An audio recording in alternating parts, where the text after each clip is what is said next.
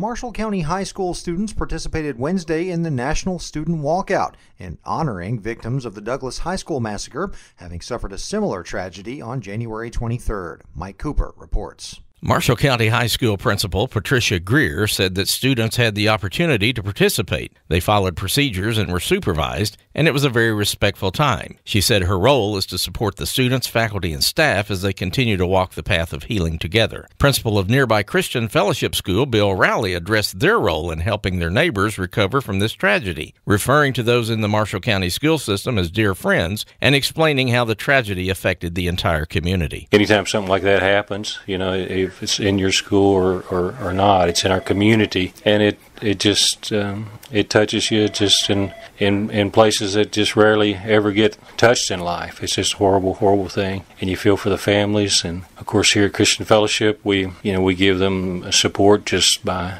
being there and the different things that the community has done to help those families. He stressed that he believes prayer is the one thing that will help everyone the most in dealing with this situation. I'm Mike Cooper.